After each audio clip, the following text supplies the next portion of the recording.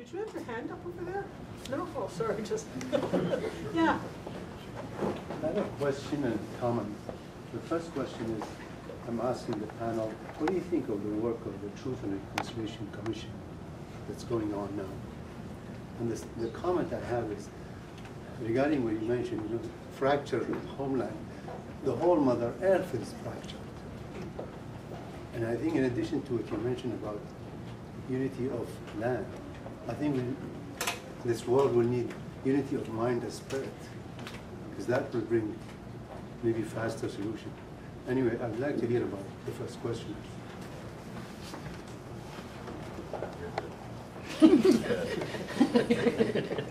Wow. I thought about that question because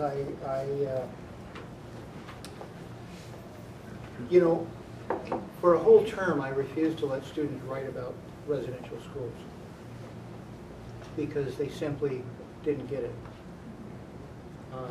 It's too difficult of a subject to analyze in one course.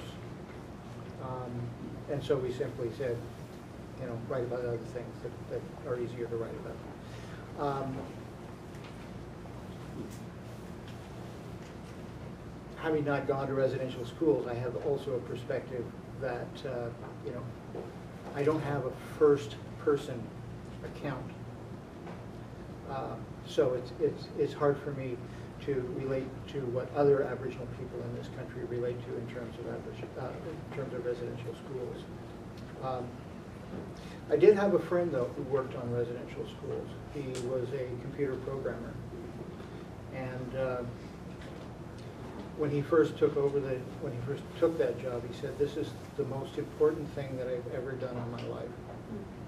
And he helped design the computer programs that would help dispense money to victims of the residential schools. Patrick committed suicide about two years ago at Christmas time. Residential schools represent I think for Aboriginal people, just terrible, terrible medicine. And I'm not so sure that we're ready for truth and reconciliation, because I think that what we're being asked to do by the government of Canada is simply reconcile ourselves to the past.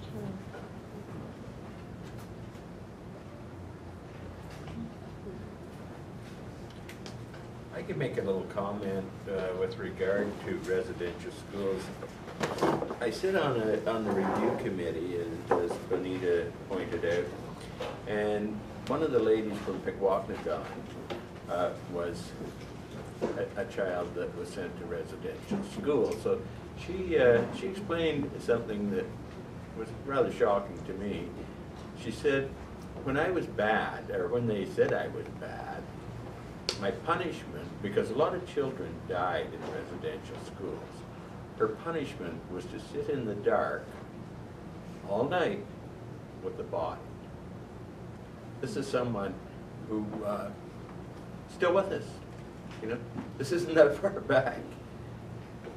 So it's just a little information that came firsthand from a victim of the residential school system.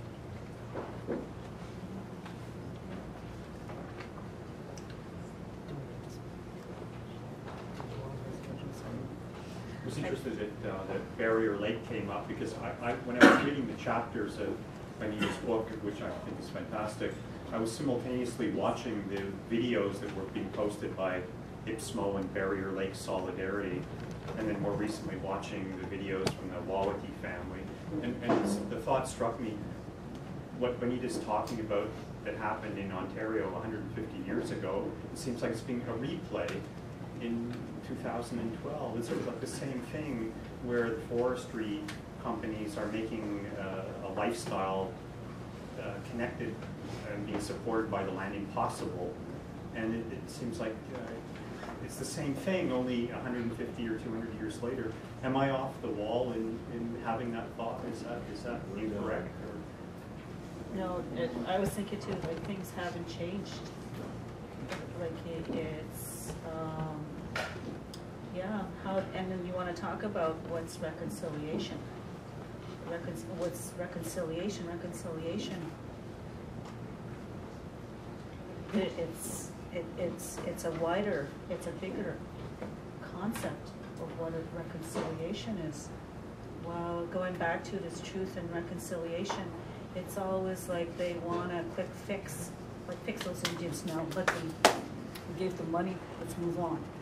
And the reality is, I think this has been done over generations and generations, and the impact is over generation to generation. So, and even an example going back to Barrier Lake, this is a couple of years, it's not even that, it's like 2 or 3 years ago. It's a clash of systems. What happens when you live with the land, but then you've got to go into a court system that, they didn't have money for representation. Yet they have every right to be there. That was it's the ancestral lands. So, but then they have no resources to go into the court system because it costs it always comes back to money. So it is, I think, the same. Yeah. Sorry. I just wanted to make one more point about truth and reconciliation, is that truth and reconciliation isn't just happening in Canada, it's happening in about 106 other countries. And it's usually fostered by G8 countries and their settler colonies, because they want to get rid of the problem, they want to get rid of the argument and move ahead. But there's a definite pattern there. Just a quick comment. I do agree with you. I think it's also driven by guilt. And for part of what TRC's doing, there's obviously some good that's coming out of it. But they're putting on a conference that I saw coming up in Winnipeg, which is entitled Truth and Reconciliation. Why can't, residential schools, why can't we get over it? And I was horrified by that title. We got into a dialogue about it, and I said, and I was telling them that this is part of our community's healing that we're doing internally. It's for us. You don't get over abuse. You never do. When you're part of an abuse, it's not something that you get over. It's not something that you can get over. You carry it with you forever, and in generations you can feel it continuation. So, you know, I talked to Basil Johnson on this, and he opened my eyes because I've been given a lot of these stories, much as you had said, about deaths and people watching their sisters be killed, brothers be killed in residential schools in front of them. But they want their voices to be heard, but they want their voices to be heard in ways that are meaningful to their community and to their members. So yeah, it's interesting. I love your opinion. I mean, with all these stories that they've been giving me, I've always said I'm starting to collection and put them into a book. You know, I asked Basil about this, and he said, "Oh, be careful with that one." He said, "You got to be really careful where you go with that." That would be 30 years in writing. Yeah. And I said, "Well, you know, I've been charged with it, obviously, by some of our grandmother and grandfather, so I've got to do something with it. But then putting it into words too just seems wrong to me." But it's about healing. It's about communities. And that title just horrified me. And the fact that it's ongoing. I always remember what Ward Churchill said about healing. In order to heal, you have to stop twisting the knife in the wound. And really, so many things that are re-happening and continuing to happen. The conditions under which they are taking place. My former roommate, I mean, her mother is accepting the money so that her kids can buy a house. You know, nobody knows that. You know, like all of these things. It's about power and atrocity, and trying to make the best of it. But it certainly has nothing. I mean, like you say, the G8 countries are doing it. I say companies. The G8 countries are doing it for a specific reason, to manage their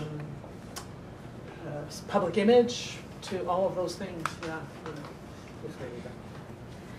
It's sort of going back to, because this is happening globally, So I actually have an opportunity to go to Nigeria next month and meet my father, who comes from the Ija people, who are considered indigenous to the Niger Delta. And so 70% of their land is basically managed by oil companies now. And their traditional way of life has been completely overturned because their main source of protein was fish, but now there's pollution.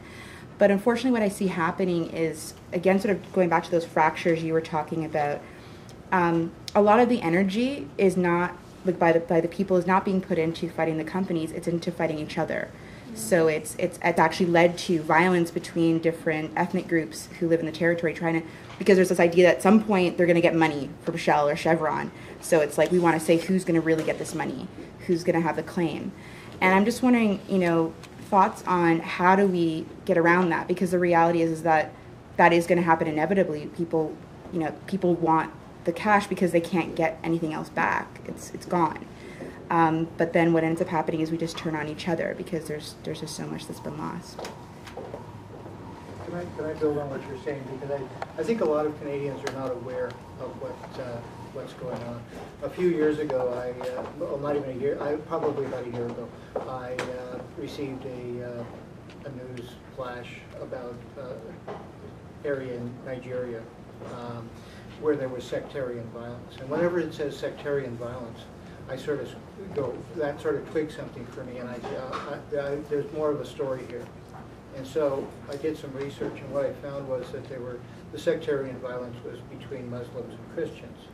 The Christians happened to be farmers, and the Muslims happened to be herders. Mm-hmm. And up until about 20 years ago, their land use was compatible. As soon as 3 Canadian mining companies moved in and began buying and dividing up the land again and fracturing it in different ways, these 2 groups found themselves in competition with each other, basically for a life and death competition. It's a scarcity issue, although in my region it's not between Muslim and Christian, because Nigeria is a very big country, sort of randomly made by colonizers, so that's more the middle and the north. In our region, no, it's Ija. So it's actually it's an indigenous minority, but it's one of the largest minority groups.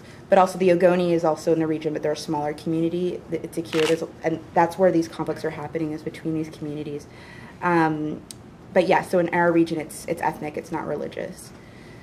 But yeah, it's you're right. Like the whole, it's often over scarcity. It's over a sense of scarcity, the scarcity of resources. It's not somebody told, an ideology. I wouldn't want to kill somebody just because they're different than me if I didn't think they were taking my ability to live. And then promising money. Yeah. Or I would somehow get it back. But just ideas on how to move forward from that, because I think it is like what we're seeing happening in terms of the climate change. That's happening even more dramatically in many other parts of the world. It's more likely we're going to start fighting each other than fighting the companies. And so how do we move forward from that?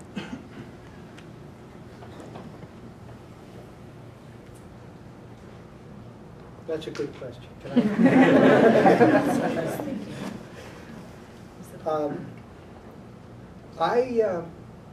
I was at I gave a talk to a union group a couple of years ago, and that question came up, like, how come Indians just can't, sort of pull themselves up by the bootstraps and claim the rights that the rest of us all enjoy?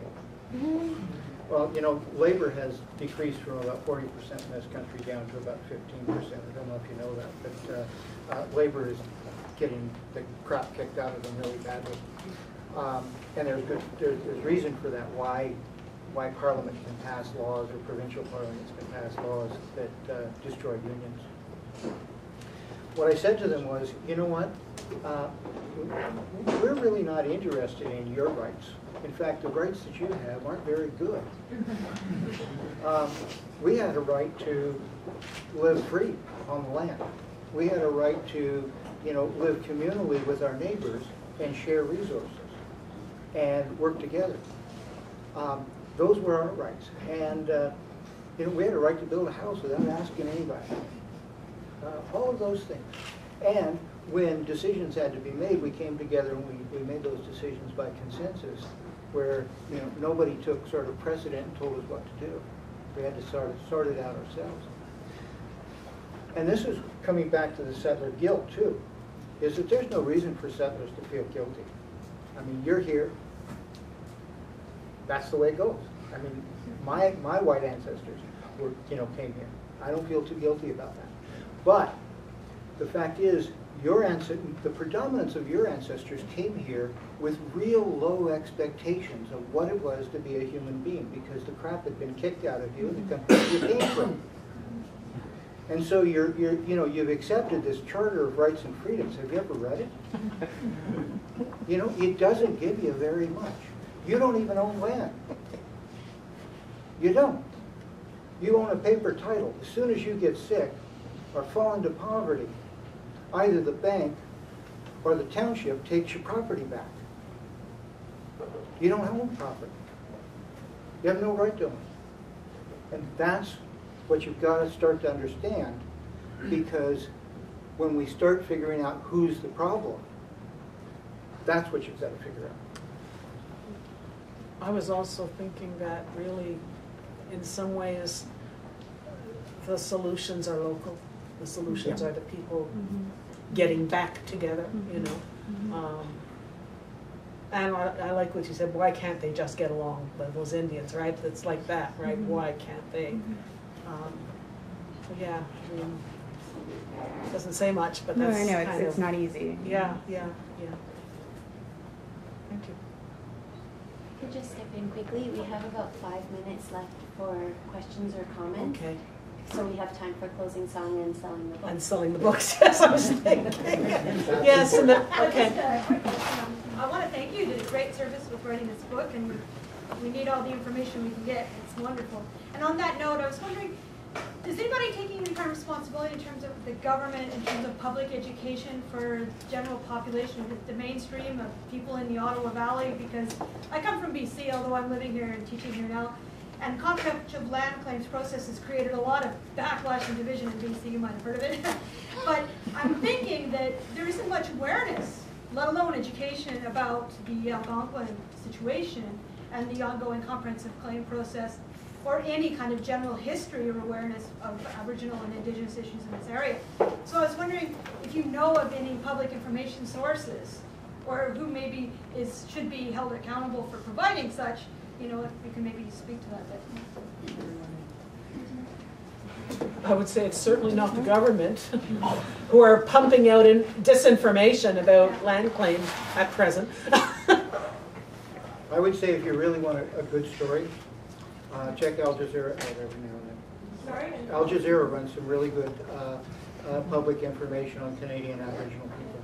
But if the federal government is promoting the land, is finishing the land claim, shouldn't they be at least semi-responsible for public education in this area so that there isn't a huge outcry and backlash when the thing comes to?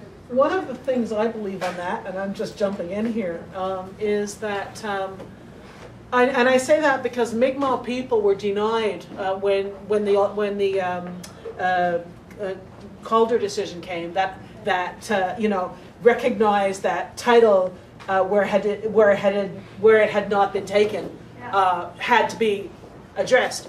And the Mi'kmaq were denied that, even though there were only peace and friendship treaties, because it was an area which had been superseded by law, as they put it. In other words, too long had happened since settlers had been there for Mi'kmaq people to have any rights to make comprehensive claims. That was during the days when they thought comprehensive claims were about actually asserting title rather than losing title.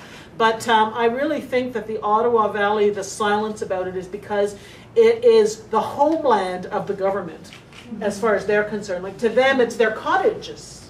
It's their, you know what I mean? It's like, we don't talk about this area being under claim. That's my perception. I may be way off, but I really believe there is a silence about the Algonquin land claims, I believe, because there's claims going on in Quebec now as well. Isn't there a claim? I don't know. I'd assume that, the big secrets that never get talked about. I didn't know. A friend of mine was actually asked if she would be a negotiator for the Algonquin land claim in Quebec, which is why I assumed there was one. And she declined, of course, Pat O'Reilly. Anyway, so I think part of the silence, unlike BC, unlike other areas where claims have happened, which are seen as different. Yeah, that's just my thought on it, yeah.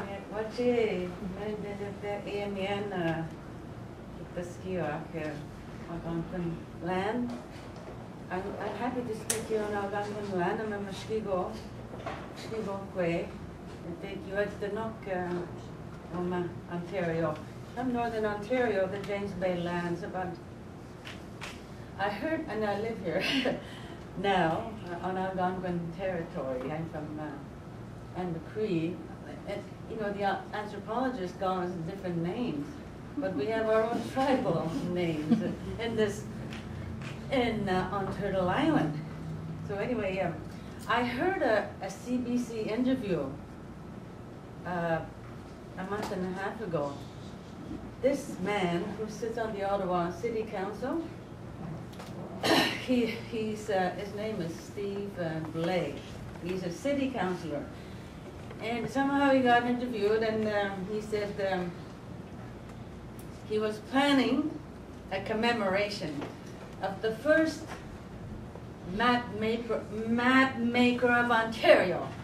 And then the CBC said, what is the name of the map maker of Ontario, the first map maker of Ontario? Well, he arrived 350 years ago. His name is Samuel de Champlain. He said, you know. So I'm glad we should be promoting our, you know, our written, now that we're putting our history in written form, we should be the ones helping creating these kind of gatherings, you know.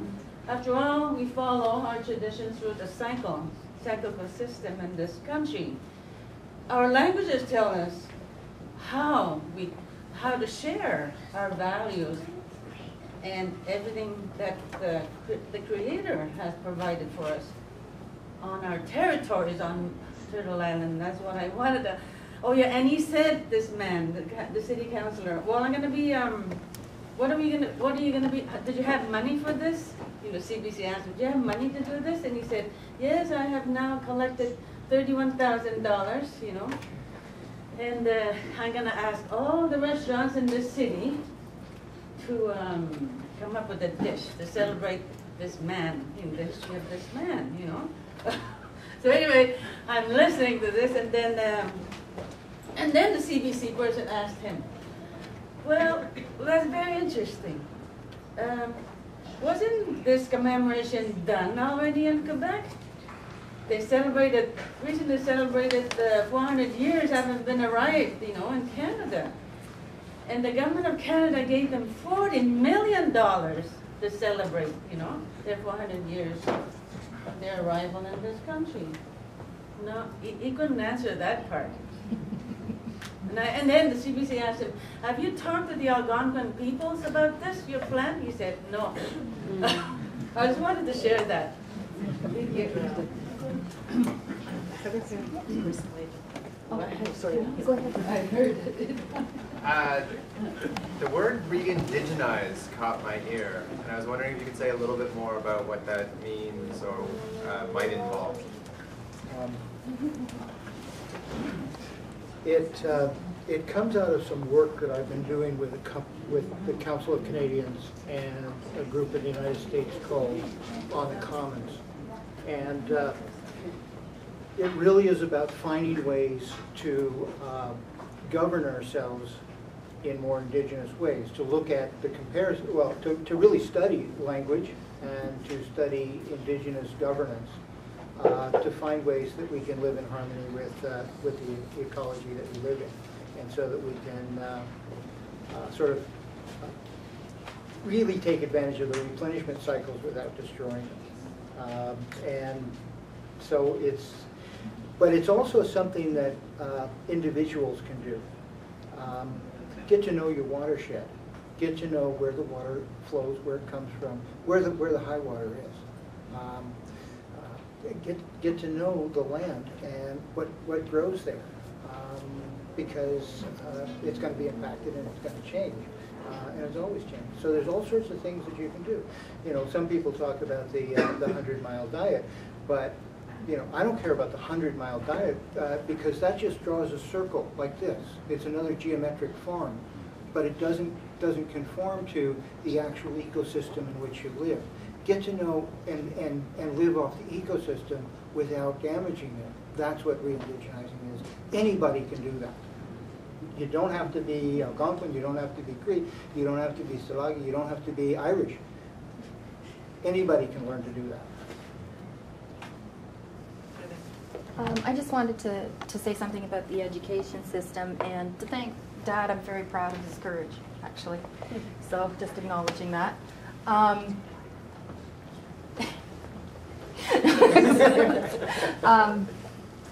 Education's been used as one of the primary weapons in colonization, so it's not really surprising that none of us would know anything, because that's what education for everybody has been about. Making sure that that history, the actual history of this land, is not known, is forgotten, and then it becomes really, really, really easy to justify an entitlement to something that was never yours, and to be able to make that story happen. So I think something we can do now is when we have books like this, and there's some awesome, awesome Indigenous presses out there, and there's some good academic work happening, that we go to our local school boards who are crying for Indigenous content because they have been mandated without any support, right, to actually fulfill Indigenous content, and which first of all instills, I think, a sense of pride in those of us that are Indigenous, and I want to see that more and more. And also allows people to confront in the school system the real history. I mean, even me, I was just doing some research because we have to do our defending our protest. And I discovered, Dad lives just outside of Smith Falls, and Duncan Campbell Scott, does everybody know who that man is? Okay, he's Canada's answer to the final solution. So he was really it. Like, he was the guy who wrote really bizarre poetry, and he was he really wanted the residential schools to happen, and he systematically made them happen and protected those schools. He was educated in Smith Falls. His high school education was Smith Falls. He was indoctrinated right there. At those formative years of where, you know, we go beyond what we learn as young people and trust and all that, and we get into that critical mind, that's where he learned it. That's all I have to say.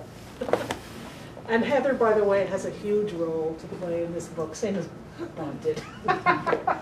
No, in really helping me to sort out stuff, especially about the Algonquin land claim. So I wanted to thank Heather.